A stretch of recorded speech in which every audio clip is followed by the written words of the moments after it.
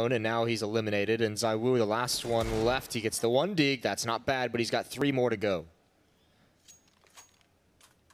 3 more to go with 50 seconds and no armor. None of it seems doable.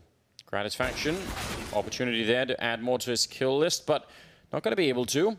Still, ZywOo in trouble as that Orc, I think, is right on top of him. He sees it and gets the kill, and this definitely should not be happening now. ZywOo's behind the pillar, and actually he's going to go try and see if he can relocate. That's very, very smart. If he does this 1 versus 4... He's coming back, I think, isn't he? No, he went out. Yeah, he's going to go for it.